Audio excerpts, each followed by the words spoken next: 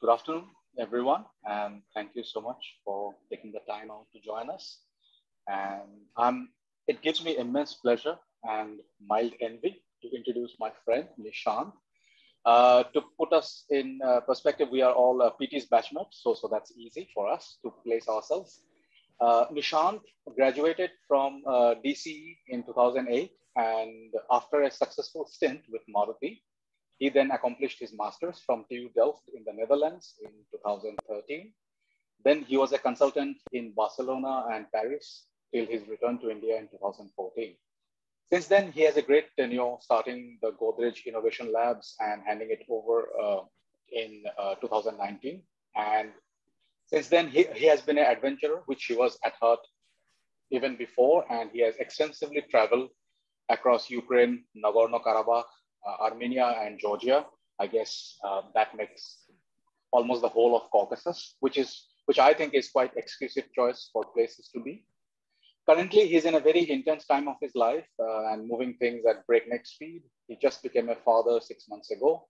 So effectively juggling two babies, his daughter and his startup.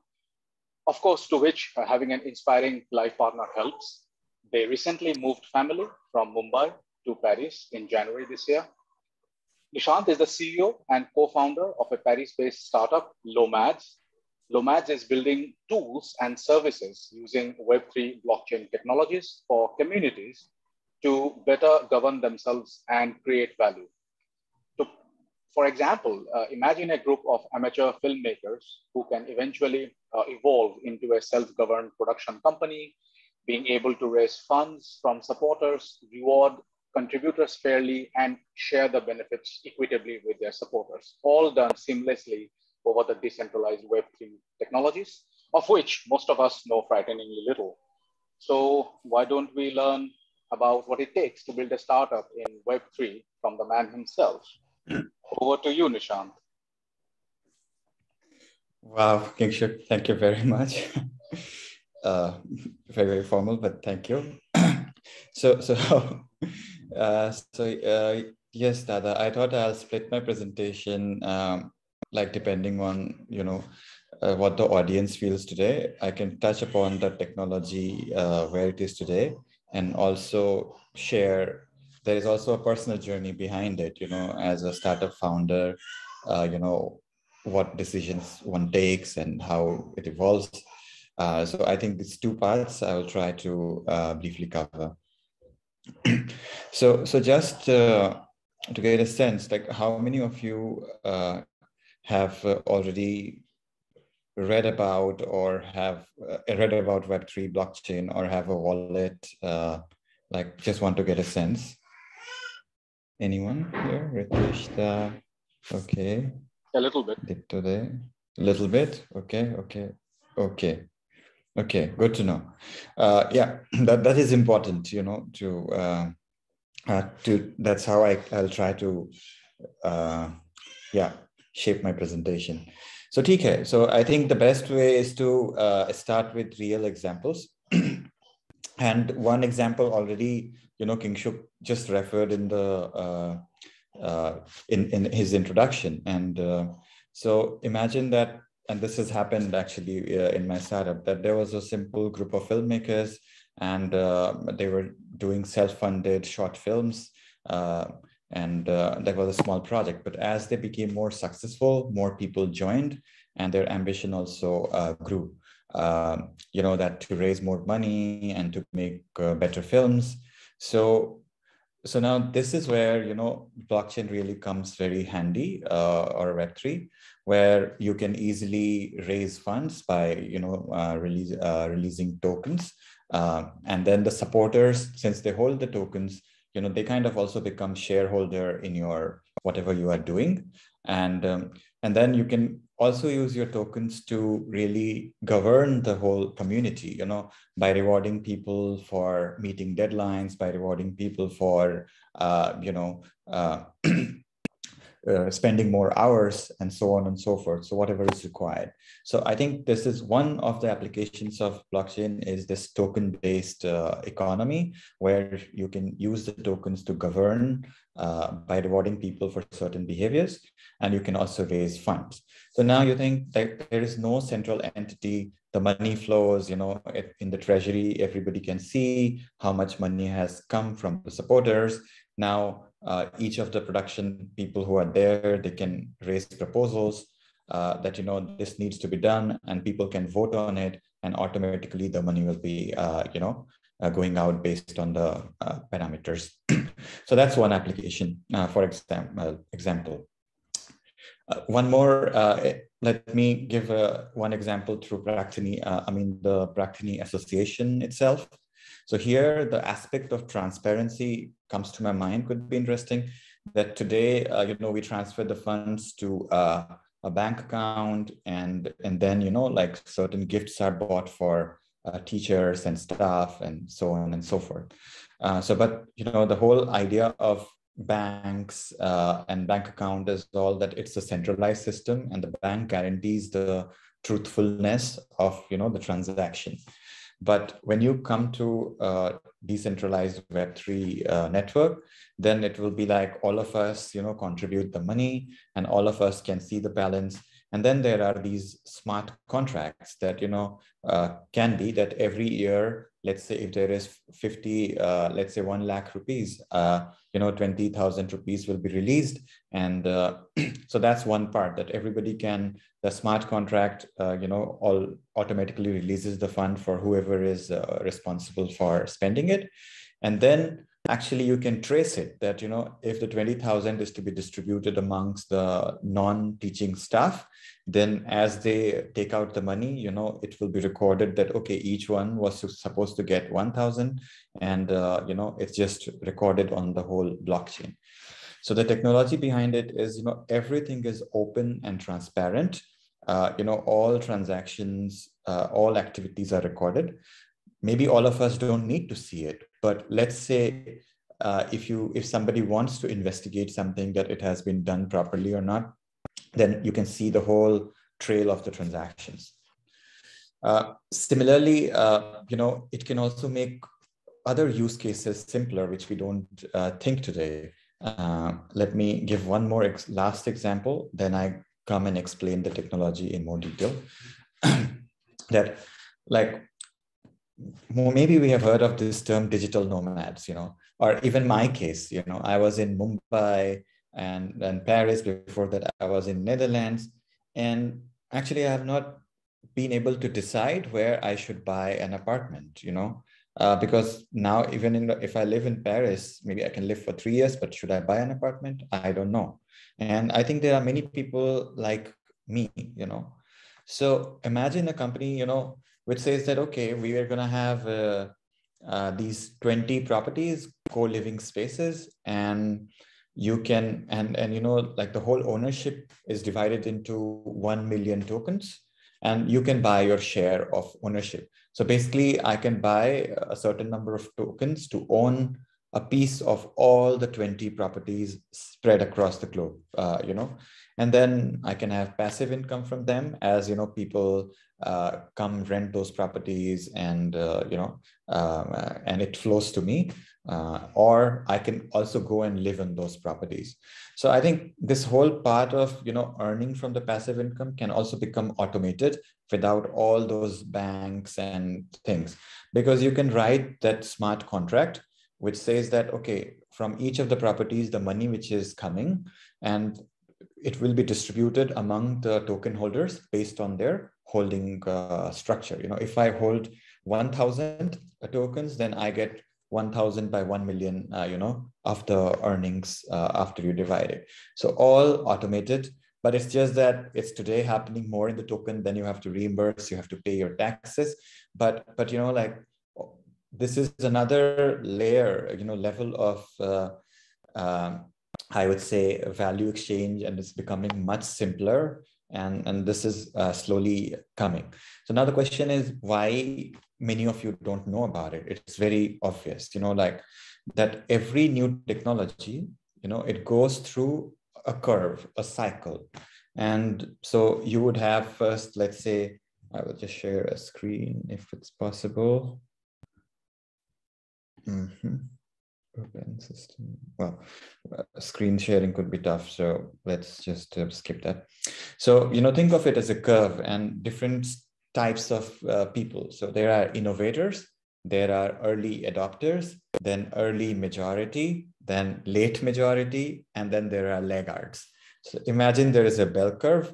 And so we are right now at the innovators and early adopters of the technology. So, it's very much like, the hush hush, it's the user experience is not as evolved as, a lot of people will find it easy. Things are changing very fast. So the technology is in early stages. So it's more about those who are really passionate about it, or just somehow got initiated by someone, they are into it and developing it. But yeah, as more and more practical applications are built, people will start using it. And that's why I thought that, I'll start with 3 examples of application rather than just going and talking about technology. Yeah, I think this house ownership example is also super interesting. Imagine how much of paperwork we have to do, and but it will be very simple, and it will again be written, on the web, visible to everybody that this transaction took place and this guy did it. So that's what blockchain technology is. Now, let me take a step back and try to explain a little bit about what's happening and how this is becoming a reality. So the meaning of blockchain is that it's a chain of blocks, and each block has information, and the next block will have some kind of cryptic code to have all the information of the previous block and the new information. So the thing is, first of all, you cannot, and for each block, there are several computers, validating that the information is correct. Okay. So the thing is, it's very hard to tamper with it, and it's possible to keep everything in open. So what happens that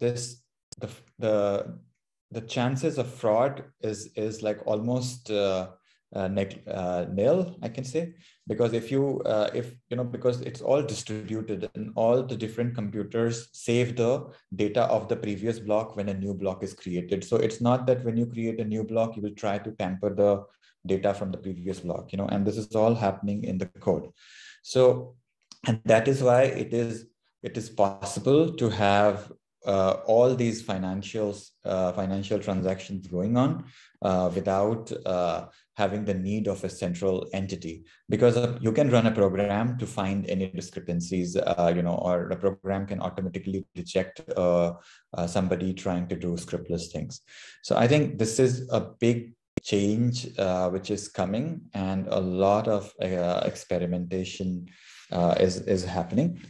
So one of the things is, yes, this greater transparency and improved traceability. So you can really trace back, in the example of the Praktani money, I explained that, how you can really trace that, yes, the money came, and as per the proposal, this much came out, and and then as per, again, the, let's say, smart contract, it was distributed to all the people. So it's all in the chain. And the same kind of traceability and transparency can use in supply chain, whether your coffee is the packet, if it says that coffee is coming from Ghana, then is it really from Ghana? The barcode could have all the information about the supply chain.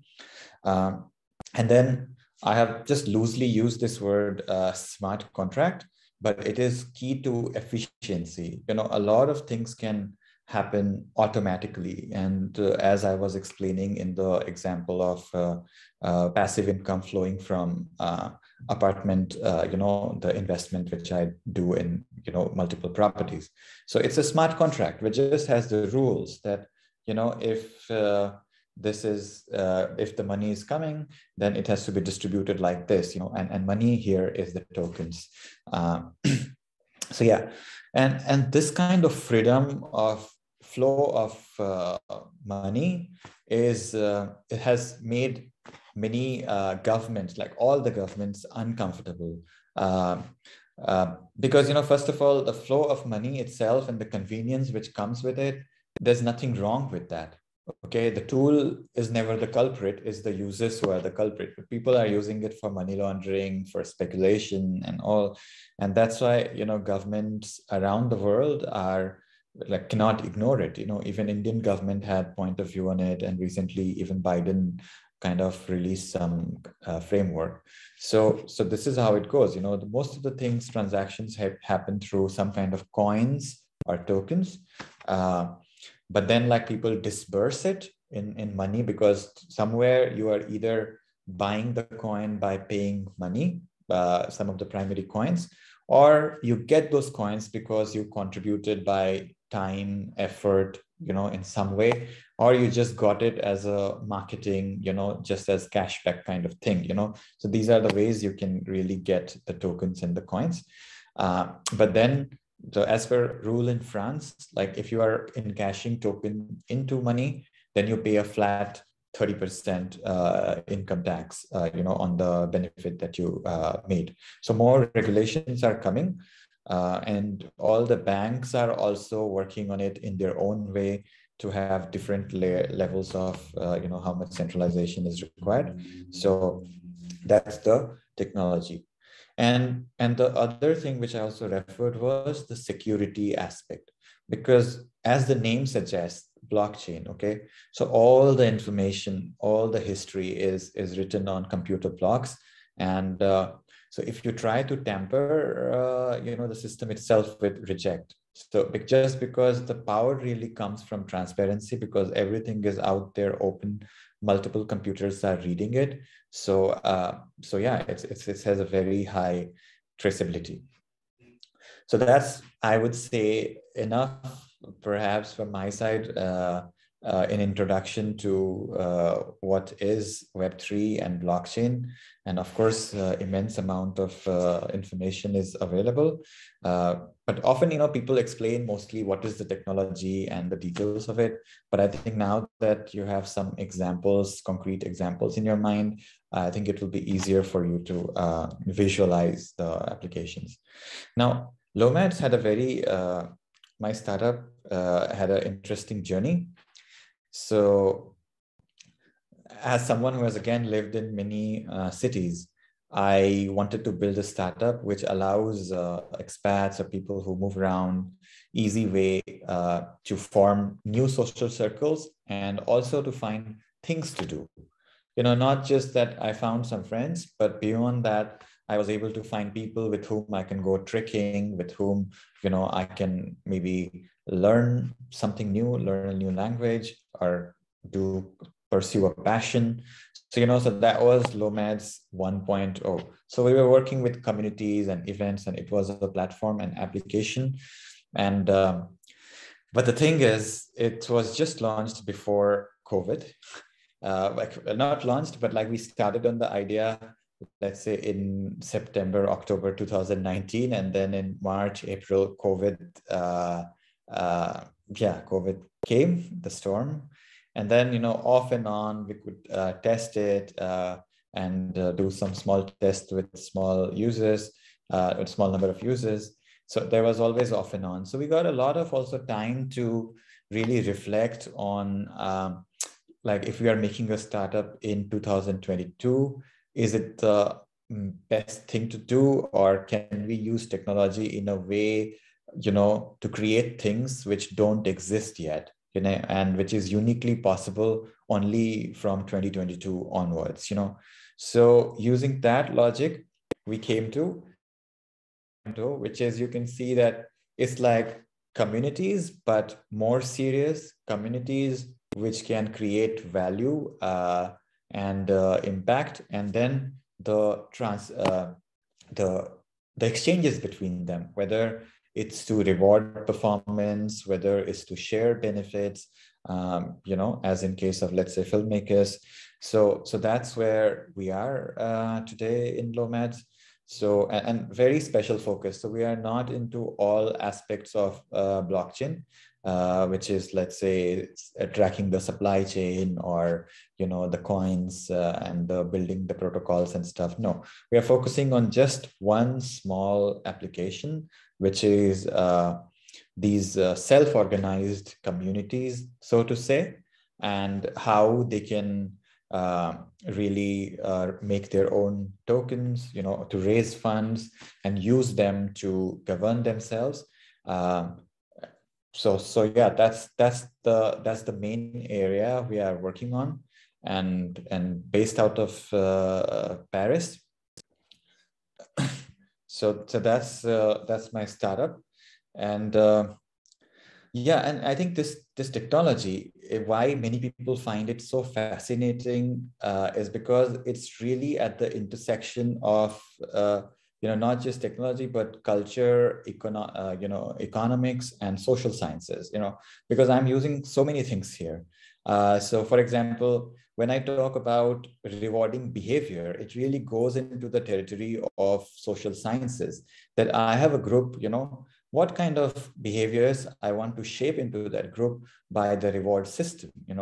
Do I want more people to come to these talks, or do I want people to comment on it or write blogs about it? I'm just saying that you really have to think about how do you really design the reward system using the tokens for a community so that the goal or the purpose of the community is achieved. So that is social sciences part. Then there is economics part, which is really about, which is called the tokenomics. That okay, today the Praktani group will release, will have 1 million tokens. Then why should we have 1 million tokens? What should be the pricing of each of the tokens in the first year, and how it might change eventually over time. So you kind of have to do almost like investment banking, the whole modeling of that for you're kind of building an economy for yourself, where people can buy those tokens, have ownership of it, and get access to special features and so on and so forth. So that economics part is also there. And of course, there is a huge technology involved, because you're writing this multi-layered codes for, there is mathematical cryptographic, so that cryptography involved, because so that people cannot tamper with whatever record is being stored. And then there are programs, and finally the layer of program which you kind of access as a user.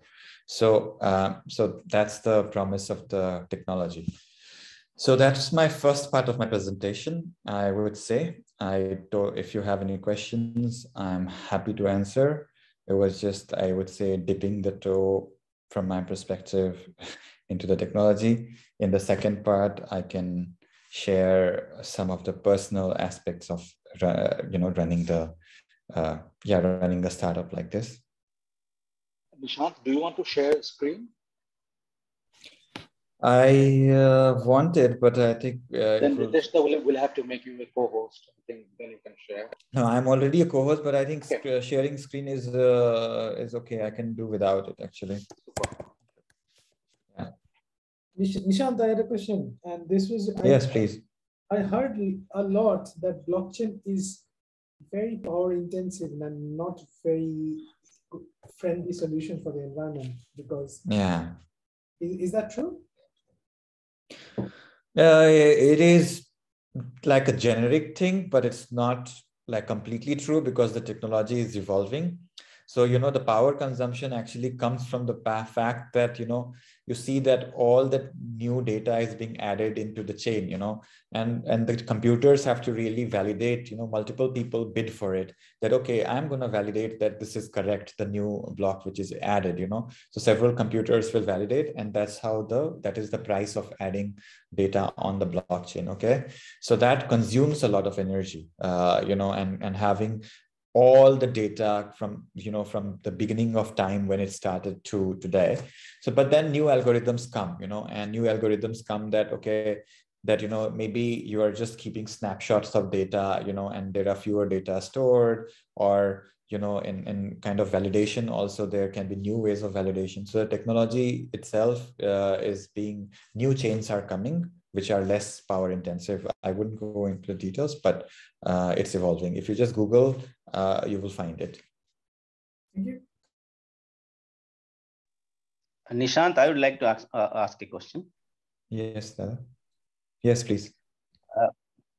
From what I have a curiosity actually, from what I understand, what you are saying is we can consider this technology as one of the currencies also, right? It is currency of exchange, because we are giving time and effort and we are exchanging things with each other, things and services, goods and services with each other. So when I look at that way, the thing that has changed over time is that in case of currencies, there are national currencies currently. And for example, rupees and dollar, and we are globally connected now. So there is no global government in the sense. So what we are doing is we are creating a new currency, which you are using as a blockchain technology, a currency which is interchangeable globally. So my question is, if this is a kind of currency, and over time, government will definitely enter into it in the sense that they will try to control. Will there be exchange rate also? I mean, for example, dollar has 75 rupees for $1. So for certain coins will have exchange rate with other currencies. That is the question. Or how do you regulate that? Yeah, it is actually true even today, you know. So let's say that, like I open a club today, okay? And I say that, okay, I have only 100 memberships for that club. And I am selling each of the memberships, and think of those as tokens, okay? And I say that, okay, each of the token is today priced at $100. So people buy it, okay? But tomorrow, like now, people hear about all the news that, oh, this is such exclusive club, wonderful things are happening. Then somebody will, let's say, if you have a token, they will say that, you know what, I will pay you 200 rupees, 200 euros, $200 for that. Can I get your token? You know, so the price keeps on increasing, and that is happening with a lot of tokens. Because one of the things is this artificial scarcity, that you would release only this many coins at a time and this many tokens. And then as the initiative becomes more and more valued, as the case of the club that I told you, people are willing to pay more for the same thing. And that's how the price keeps going. And that's how, you know, if you just Google Bitcoin price or Ethereum price, the price of one Ethereum coin is, I think, 230,000 today. And Bitcoin goes to, I think, 20 lakhs, or I don't know. I don't do this speculative trading, so I don't know much about the pricing. I feel that I'm more like a builder rather than a speculator. But, you know, people are speculating, you know, like tomorrow, if Lomax is a successful startup, so instead of doing the share IPO, I can do my ICO, initial coin offering, you know, to raise funds. And people who would see promise in our startup, they can buy the coins or tokens of my startup. But I think maybe what you are saying is there is no one currency, you know, which is gonna, it's hard. Which is gonna replace like dollar or something. Maybe it can become, but today I won't say. The most popular one is just Bitcoin, and it has huge, like I think its market capitalization is crossed trillion. Like Amazon and Apple, these companies took so many years to reach the market capitalization of 1 trillion plus, but Bitcoin today is reached that very fast, the 1 trillion. So people just believe in this technology and they keep spending, and there is nobody, you cannot, because, you know, you cannot say that this is the central guy, let's get hold of him and let's put him under the pressure, you know, put him in a prison, you know, because he's doing something, because it is no currency. You are just connected through computer nodes, and you value this currency. So who is going to tell you? You know, government only says that if you are making profit, just give us some tax. I don't know. Yeah. Any other question from this application, or if you have heard about something and you think that Riteshda, do you want to add something? Because you are also from finance background, feel free to improve what I said or add. No, you are absolutely right, Sanjeev. I'm not a cryptocurrency investor, but lots of my friends are. And of course, there are lots of literature available online. The basic thing which Nishant explained is supply and demand. If an asset becomes more valuable, for example, Nishant is going for an initial ICO, and say I bought one token, and 1 year from now the cash flows of Nishant's Lumats, very good, and then Sanjeev, you are interested in buying that token from me. So good thing about the cryptocurrency, instead of selling one token, I can say, okay, Sanjeev, I will sell you only 1/10 of that token, and the price would be that. And in theory, you can divide that token into millions of. I'm not an expert, but that's all. And there are various. You can go to Coinbase if you want to invest or see how it works. Coinbase is it's like there are lots of cryptocurrencies in there, starting from Ethereum, and there is something called Dogecoin, etc. And in theory, you can launch your own cryptos, because I'm not sure whether in India is still under the purview of SEBI or whatever. But that's what I know. If there are other experts here, we are free to listen. No, everyone is a layman so far as crypto is concerned. So no, Nishant, if you ask for position, I am a crypto skeptic person. I agree that the blockchain technology is foolproof and everything. I also agree on NFT that you can value. There's a great utility of cryptos, but what I really have not been able to understand, in spite of reading and talking to some friends who seem to be an expert on this, is that fundamentally, why should the value of crypto itself go up? It is okay. There should be something underlying that. That is what is my fundamental question, and that is where I get lost and I feel how do I, like equity shares? That okay, company has so much assets, this is the growth rate and all that. So there's a basis on which you value it, and it can go up or down, but you have something to fall back on. Some fundamentals are there. But for crypto, I'm still not able to really convince myself that what is underlying crypto is really is its value. So of course, demand supply is there. That I fully agree. That the price goes up if the demand goes up. But why should what is underlying that value? I'm not able to understand. Okay, so I will tell you. So this is a it is a very, very good question and very relevant. And it really, goes back to what we as humans are, and we are not completely rational, and you are talking about demand supply, but you think about art piece, an art piece. How do you decide that a Picasso's art will be worth 6 million? So if you talk about NFTs, okay, and you would see that I will tell you how NFTs are non-fungible tokens, and they are for tokens which represent a music or an art piece. Okay, so think of it as music art piece. Now people are crazy that okay, for a image of a monkey ape, how come somebody is paying $100,000? So actually, it's the thing, the icon is that valuable to the person who can afford it, and it's just purely coming from that. And what happens that some ugly pixelated things can have value worth a few €1,000. But what is happening is that these people who are buying that, they start feeling that they're part of a club of people who have similar design or aesthetic sensibilities.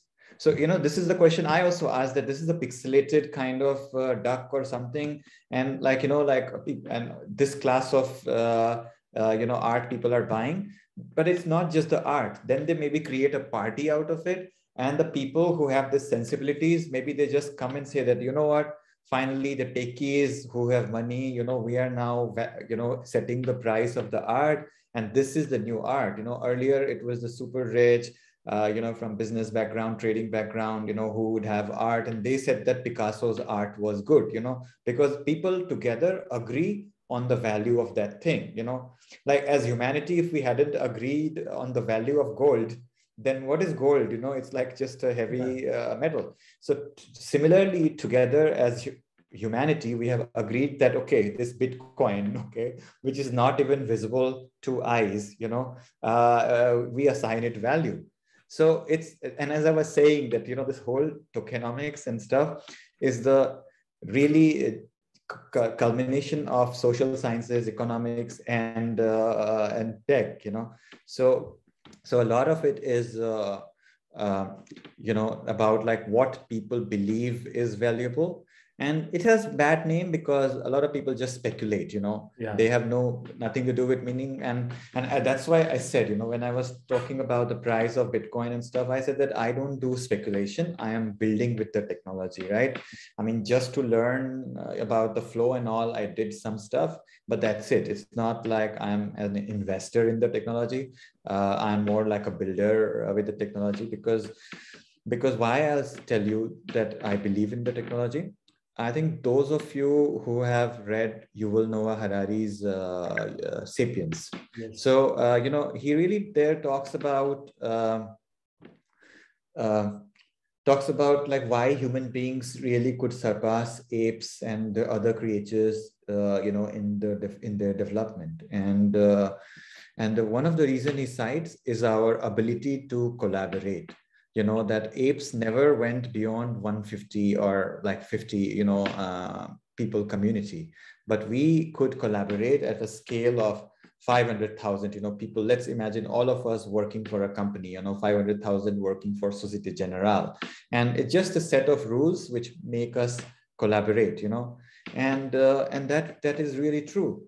And what is happening with this technology is that this human collaboration and value exchange will get another, framework, another technology, so that this transactions, this collaboration can happen much more seamlessly. And so that is it. And each of the communities, they will almost MacBook will now be used. Okay. Yeah, sorry. So each of these communities will almost act like, micro economies. So that's it. Like I personally was convinced, because I thought that, this has some potential. And because the previous 10, 20 years of internet was mainly solved the problem of information exchange, content exchange.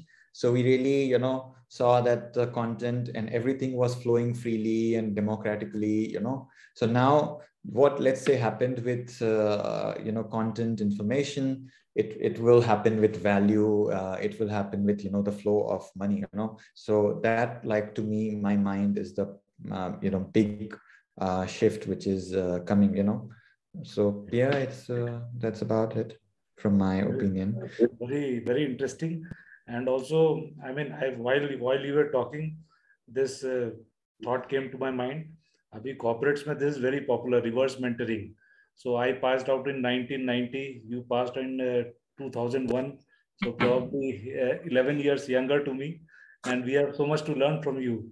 So that's, I mean, it is there to see, for us to see, ki young person, he straight away gets into technology, understands, delves deep into that. And we are oldies, we learn from you. So it's very interesting.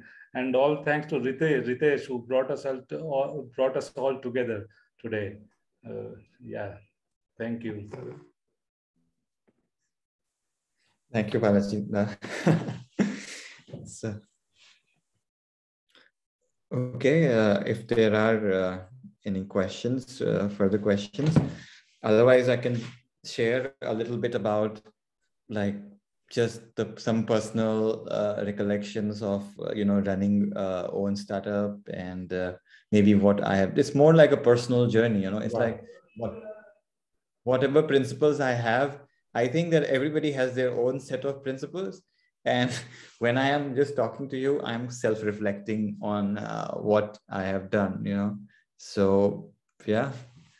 Okay, Abhishek is asking, what's blockchain in healthcare? Okay, actually India is using it. So it's fun that before coming to Paris, I took my antigen COVID test and I got this thing from SMS from Maharashtra government.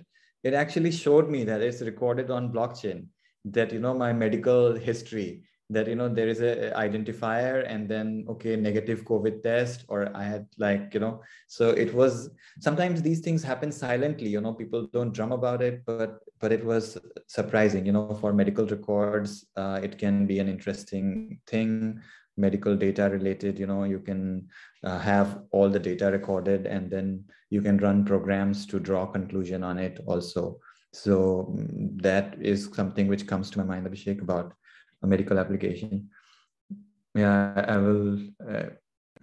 I'll see if I can find that screenshot of how government had recorded my COVID test on blockchain. I think in the Gartner cycle, blockchain technologies is at the peak of inflated expectations, next to which will be the trough of disappointment, because then the technology will, okay, we thought the technology will do so much, but it did not do. And then it will rise up again and reach a plateau of productivity. So that's with most things that we invent. So एक face तो आएगा कि जब like faith kind of market fit उठ जाएगा, उसके बाद it will kind of stabilize. ऐसा मुझे लगता है. नहीं बिल्कुल सही है. और एक फायदा किंगशुक 30+ होने का ये भी होता है कि you get to see some other hype cycles. तो मुझे अपने recent memory में 2 hype cycle मैंने देखा है खुद. एक था IoT, Internet of Things का. So Internet of Things के बारे में लगभग 5-6 साल पहले, like there was a lot of things that everything in the home will be connected, your fridge will be connected to your shopping list, and your well, I use Alexa and I have bulb, smart bulb, लेकिन जितना promise था IoT का लेके, मतलब, and there was this study which said that by 2020 there will be 50 billion connected devices and all. So ये consultants का काम है कि predictions, hype बनाना, but ऐसा नहीं है कि IoT रुक गया है, like still मेरे ड्राइंग रूम में जो बल्ब है उसका मोबाइल से कंट्रोल कर सकते हैं, लाइट का कलर चेंज, एंड टाइमर लगा सकते हैं, एलेक्सा पे नर्सरी राइम सुन सकते हैं. तो मतलब टेक्नोलॉजी इज देयर. उसके बाद अगला हाइप कब था, उसको हम लोग कहते हैं क्वांटिफाइड सेल्फ का, जिसमें कि लोग वियरेबल्स पहन रहे थे एंड प्रेडिक्शंस बड़ा आया था कि ये वियरेबल्स में मेडिकल ये करना, or of course walking ka data feta. So the technology itself is not bad. It's just that sometimes people predict too much and we think that technology is gone. But as a builder, I think if you just do basic reasoning कि boss मैं life कैसे better कर रहा हूँ, मतलब मैं problem कैसे solve कर रहा हूँ, अगर मेरा एक ग्रुप है तो उसको अल्टीमेटली वैल्यू क्या मिलेगा, क्या बेटर पैसा मिलेगा, बेटर गवर्नेंस मिलेगा. तो अगर आप एक इसको फर्स्ट प्रिंसिपल रीजनिंग कहते हैं, अगर ऐसे करेंगे तो फिर that is fine, I think. rather than hype curve तो आते जाते रहेंगे, consultants लिख देंगे. But I think fundamental problems पे ध्यान देने चाहिए. मतलब this is again one of my things that as someone running the company, people keep sharing the article पढ़ लिया, वो पढ़ लिया, but I generally tend to just ask some basic questions, and does it make like common sense में कैसा लग रहा है करके. So yeah, but Kingshuk, but good observation about this, good point. It confuses a lot of people, but I think because in this circle we can really talk that it's fine. ऐसा नहीं है कि कल को ये खत्म हो जाएगा, मतलब hype cycle आते जाते रहते हैं. Right. Okay, so I guess then I'm moving a little bit on just personal reflections of my startup journey then, right? Kingshuk, is it okay? Good point to move on? Yes, please. Yeah, okay. Nishant, just to check, if you can screen share your website, and that would be like good experience for us. Not everyone may have seen your website and what it's a small sneak peek kind of thing. I will have to, I think, pause, stop. Am I sharing my screen already or not? Not yet, not yet. I will have to, just restart this, Riteshta, then. Okay, then I find it's okay, then leave it. But you can send the link to our inner chat and people can have a look if it. Yeah. Okay. Not all countries may have all the visuals, Yeah. So actually, I told you that, Lomads, there was this 1.0. There was like LO, sorry, I'll type it. CEO was our 1.0 version, and Lomads point XYZ is our new version. Sorry, why is it not going? Send to everyone in the meeting, okay? And the XYZ is what we are now working on, XYZ, just the introduction website, which lays the intent. So what I shared today was like very much what's going, under the water. You only see 30%, but then you are working on the tokenomics that, okay, so if people are releasing coins from our platform, how do we back them, collateral and stuff like that. So there is all these things going on. So the website just gives the, a peek into this XYZ. Okay. Now about the startup journey,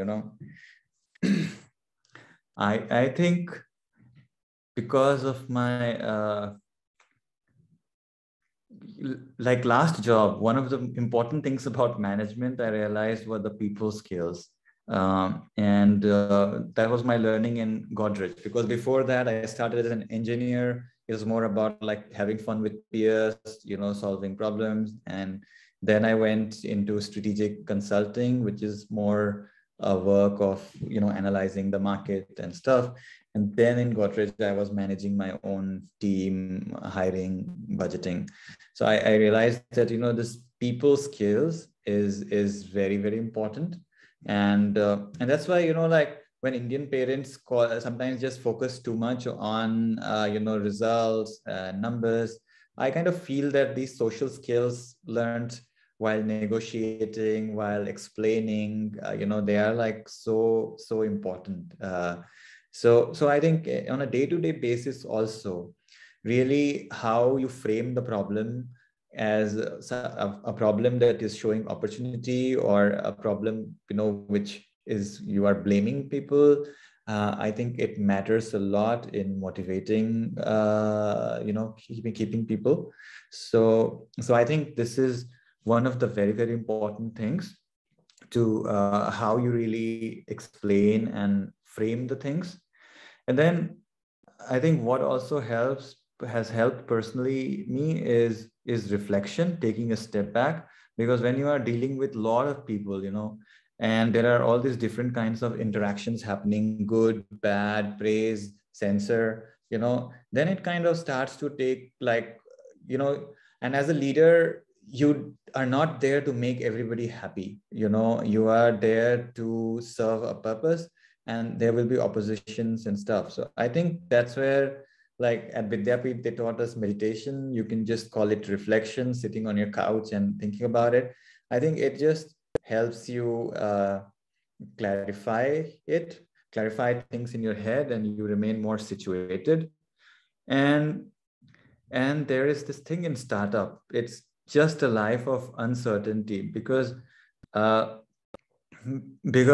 are really into a discovery phase, and you are always asking this question that, is it the right problem to solve, and who are the people who will find this valuable, and like how would I make money? So you are really trying to answer so many questions, so it's every day, that open-ended thing.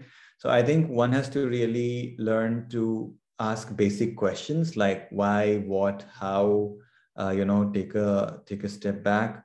And I think this has been quite a journey, like if your temperament is one where you can really live in midst of uncertainty, I think one should choose startups. And you know, when we speak about startup, there is another caveat also, that it can be like really range from someone selling cosmetics to someone, solving a problem in blockchain where it's not clear that who is going to be customers. So I think you really have to check the degree of uncertainty you will be uncomfortable in. And, you know, like Kingshuk spoke about my travel choices. I travel very extensively, but that's the thing. Without knowing the language, without knowing anything, I can step into a territory. You know, this Nagorno-Karabakh is a conflicted territory between Armenia and Azerbaijan, and it was not in my itinerary. You know, I was just having drinks with a fellow traveler in Armenia, in Yerevan, and he said that he had a very good trip in Iraq, and that he wanted to go to Nagorno-Karabakh. I said, okay, do I need a visa? He said, no, you don't need a visa. If you are in Armenia, you just need to go and they will give you a piece of paper and you go. So in real life, you know, this thing that, you know, in my head, I knew that, you know, my passport is an Indian passport, which is not as strong as let's say, a Scottish passport, but well, we will see what happens, you know. So that attitude, which is a part of somehow, well, misadventure or adventure, personal trait, you know, you bring it to your startup. A startup is also like that, you know, you kind of risk so much into it. But then, like, I would say that there's just this positive belief that, you know, you will keep searching, you know. So like, I have talked to Rideshda about my previous idea, and now today I'm talking. So my job is to just keep searching and evolving till I reach that place where, you know, a lot of people start finding immense value in it. And how fast I can do that, and with how less money I can do that, you know, that's why, you know, in startups, people usually bet on people. So yeah, so I think it's that journey, I would say, of grappling with unknowns and uncertainties, and keeping the team motivated. And I think LAD adds another layer of complexity if you are doing it in France. But I think I had spent enough time in Europe to feel comfortable with all kinds of people. And yeah, in fact, the truth is that everybody shares similar kind of insecurities and similar kind of, you know, aspirations, with some minor, you know, you can correct the degree based on the geography, but otherwise it's fundamentally the same. So that levels of almost here. Yeah, so these are some just random ramblings for my startup journey so far, which comes to my mind. Any questions on that? I'll be happy to answer.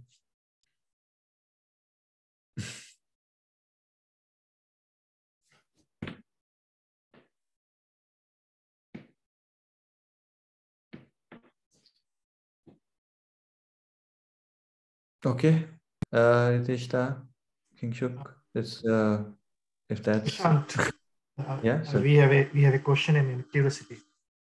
What is Lomads doing in Paris? Can you give us few examples how you are bringing the community together, how your technology or a startup is enabling this, and how are you different from other startups which they are doing similar kind of work? Okay, yeah, sure. So Lomads was doing what it was doing was earlier was like a platform for where you could discover communities or groups, or you could also join events which can lead to formation of groups and so on.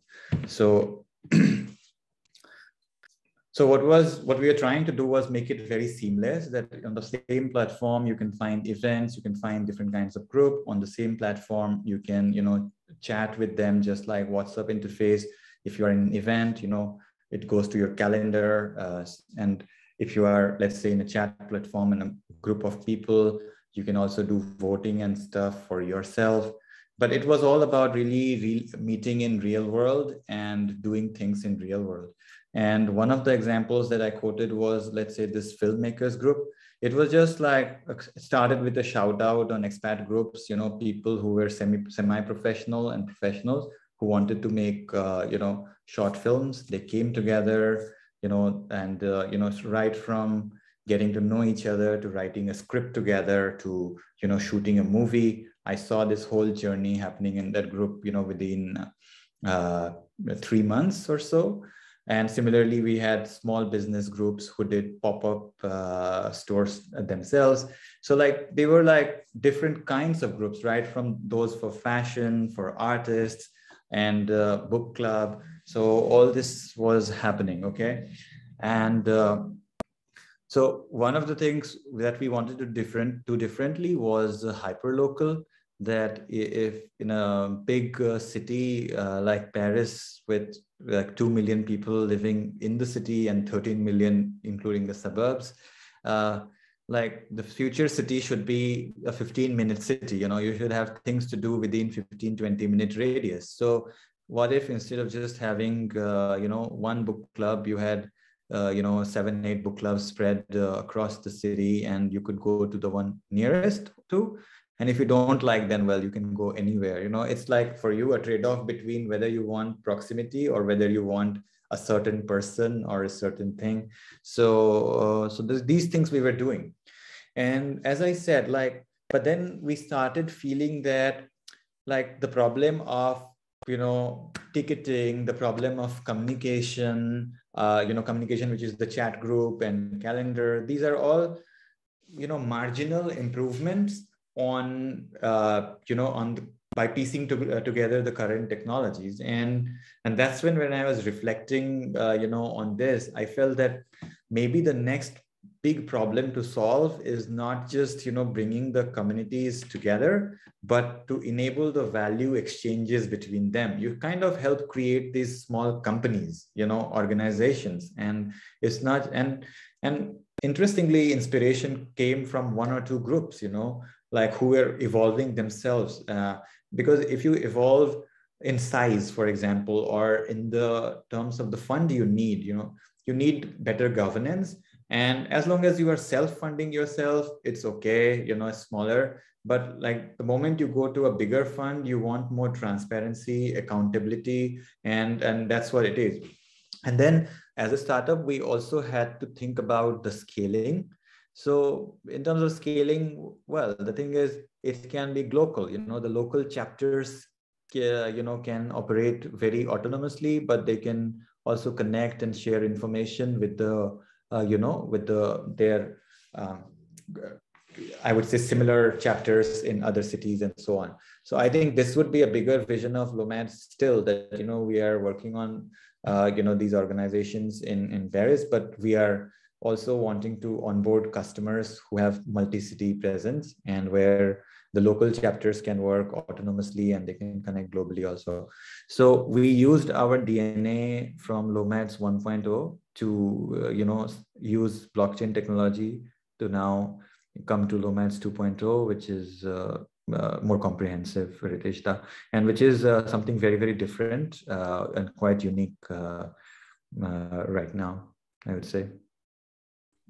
Thanks, Nishant. 2 things. One is an observation, and the second, first would be a question, and second would be an observation. For Vidyapit family, I use the word family because we include present students, Praktani, faculty, our management staff, and support staff, and that's Vidyapit for us are all of them. Yeah. So do you have any advice for any of the family members who would like to have a startup to choose Paris for this kind of work? If yes, why? Why not Silicon Valley, or why not Bangalore? Why not Hyderabad? What is unique, which in Paris, which took you there? I think a part of would be some incubation or something. You did some project, but you would like to know more about it, so that the Fit family would, you know, in future, if they plan to do something, they can always contact you and say, Nishant, I would like to know if I can come to Paris and do something. Okay. So, but this is my long-term experience with Paris, that generally, if you are looking for a superior aesthetic experience, everything in the city is done very tastefully. So like when you walk in the city, you absorb so much that, and by observing everything, the way people behave in a more cultured way, that your aesthetic sensibility generally goes up without reading and without, doing anything, even without entering the museum, any museum. So I think if you are, and Paris historically was a cultural center of Europe, since I would say maybe 1200th century, or even in 16th, I suppose. And that to an extent still is visible. So if your thing is related to culture and art and fashion stuff, Paris is good. But that's only half the story. Here, the tech is also very good. Several big companies like, I don't know if you know about Thales, which designs, defense systems, which designs. So Thales is there. Then, all these companies like Nestle and all, which like there is chemical, their engineering involved there. Their Pasteur Institute. So I think it's tech wise also quite evolved. You have, I would say, relatively cheaper people and highly talented compared to Silicon Valley and New York, let's say. Then the third point is, one's own comfort and temperament. So like I've been to US and I have US friends and colleagues. I had US colleagues in Godrej also who were working. So it's also about like how you like the temperament. And I feel that in US, sometimes it can be little superlative and everything moves fast, and it's just that like people, how to explain, are louder, more super, like not balanced. And today they will be on this side of the spectrum, that this is the thing, and tomorrow it's gone. I think in Europe, people are much more balanced because, and they are building based on their future, so Europe is about building based on their past. US is always about the future promise, because they don't have too much of history. So I think what I like generally about Western Europeans is their little bit measured and balanced approach. Now this is on the fuzzy side. First 2 points were more about the artistic sensibilities and the tech scene, I would say. And the third point was more about the personal, like how you feel in the environment here. And I think, like France or rather Western Europe, they are the ones which take the case of Amazon, Google, Facebook, like they go unhinged, and they would just like take Indians for a ride. India did also a very good step when they didn't allow Facebook to go with Reliance Mobile, for free. But I think Europe takes the case, and that is something which I like. I am not a worshiper of like pure worshiper of capitalism. I am doing something, which I believe is, has a social connotation, and that's why I cited the example of Sapiens and Yuval Noah Harari. So I think that is another aspect of Europe I like, and this is also related to the balanced and measured approach in Europe. And finally, like it's food and travel and stuff, it's cool. I think if I have to talk about my experience of working in Delhi and seeing some friends in Bangalore, I think if you just want to make a company, India is good, because in India, one of the problems is people sometimes forget that there is life beyond company, and I think I had that realization that there is life and there are finer things, and there is also a company. So I think that feeling is very, very palpable in Europe. And I think these are the things which are important, what you want to do with your life.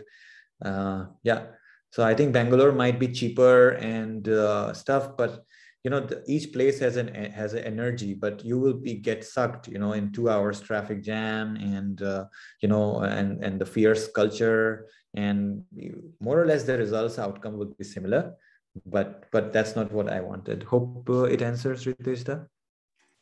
Yes, Nishant, thanks. I agree with most of the points. Most of it. And coming to the observation point, and it's, I think, for our audience here, you touched upon the 15-minute city, which is very interesting in the sense how a full circle, example of a full circle. Basically, Paris mayor Anne Hidalgo proposed that she wants to make this city a 15-minute city, which means you and I or anyone, say, staying in Bangalore or in Paris, will have good schools, good hospitals, good shopping centers within 15-minute walk. So you don't have to, travel miles in traffic to get the basic infrastructure sorted or have good health facilities. And she took this idea from a Colombian economist, Carlos Moreno.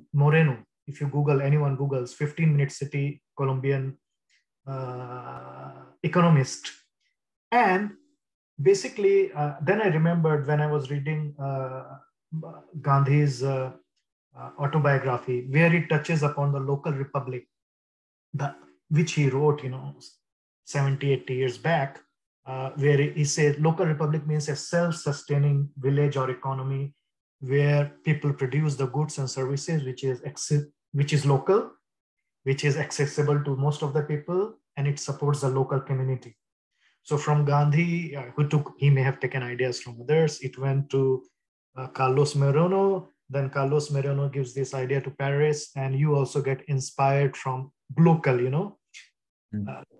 it should be mixed. And I think I feel the same, and many of us here feel the same. Like, I no longer enjoy or relish going to a chain of restaurants, but I prefer to go to a local restaurant run by a family or a small source locally, and where you can chit chat with the people. They have time to talk to you.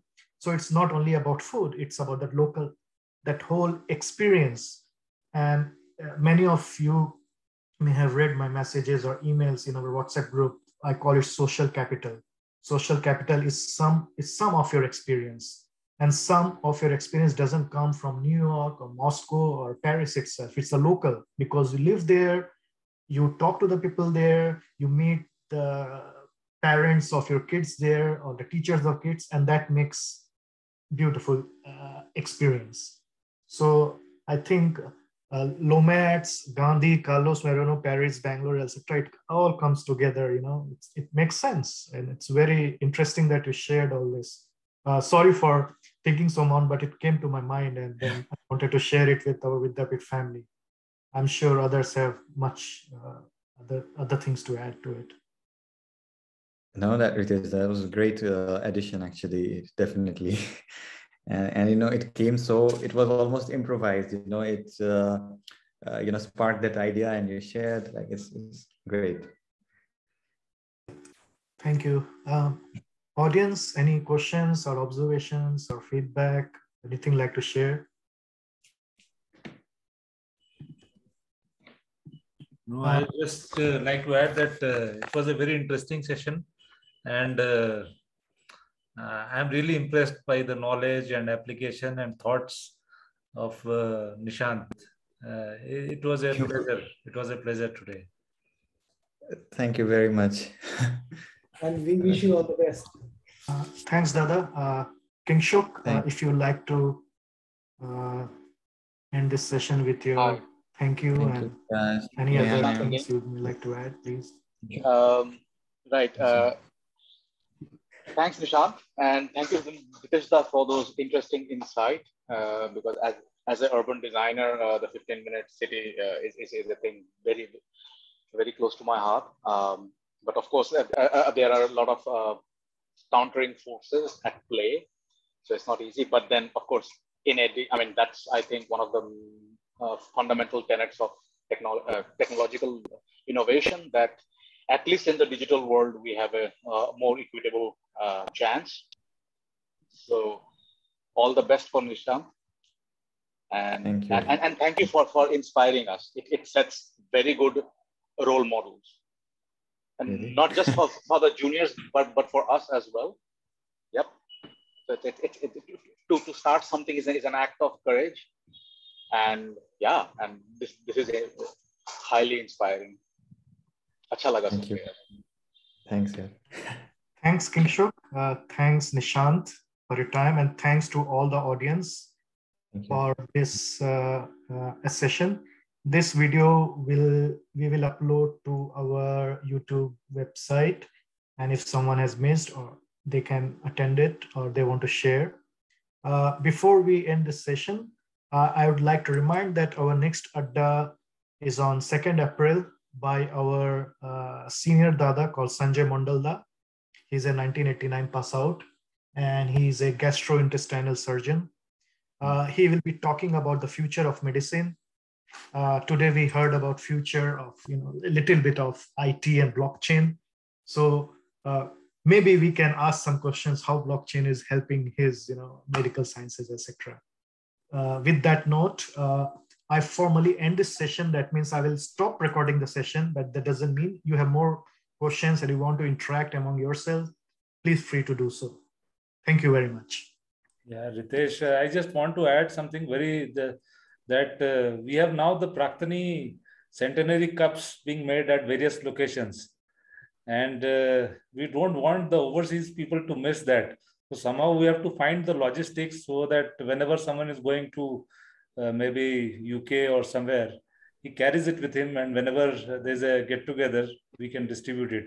I mean, you can get it done there also, but the idea of getting it from India and distributing is something special and close to everyone's heart.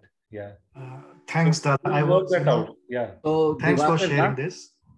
Divakar, I am going to Paris, Europe in a few days. Sorry, I don't switch on my video. तोड़ दोगे प्रत्युष? हाँ, ये भी possible है. ये possible है, बहुत बड़ा. We can do is we can send. मेरे तरफ से ऑफर है. मेरे तरफ से 5-6 कप्स 90 बैच का रखा हुआ है. You can take that. हम दूसरा बनवा लेंगे और. उसमें कुछ टूट भी गया, it's not a big deal. वो पहले ही कह दे रहे हैं. Kingshuk, thanks for feeling. तो ले जा सकते हैं हम कुछ. निशांत के निमेश के पास पड़ा हुआ है मेरे बैच का 4-5 ले जा सकते हो. हम दूसरा और बनवा लेंगे. तो कहाँ से लेना पड़ेगा भैया? गुड़गांव. हम जाएंगे तो गुड़गांव. ठीक है, हम आपको कांटेक्ट करते हैं फिर. हाँ, ठीक. मेरे पास 2-3 और कप पड़ा हुआ है, वो पड़ा ही हुआ है अभी तक लेके. जमा कर रहा है सारा.